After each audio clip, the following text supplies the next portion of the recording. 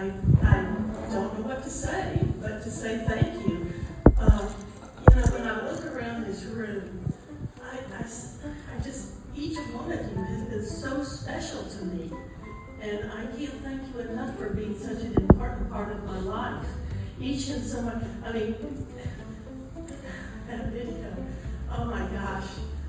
Mary has always been my cheerleader, my sister. That was my sister Mary, and she's always been my cheerleader.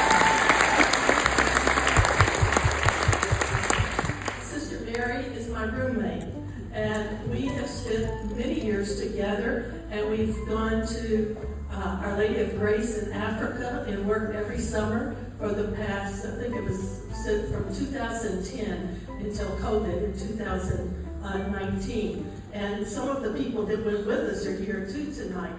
And so it's just been, it's just amazing.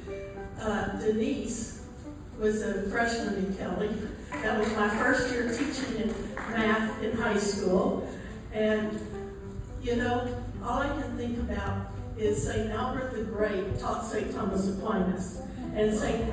Albert the Great said, the student has surpassed the master. That's Denise. She has far surpassed me.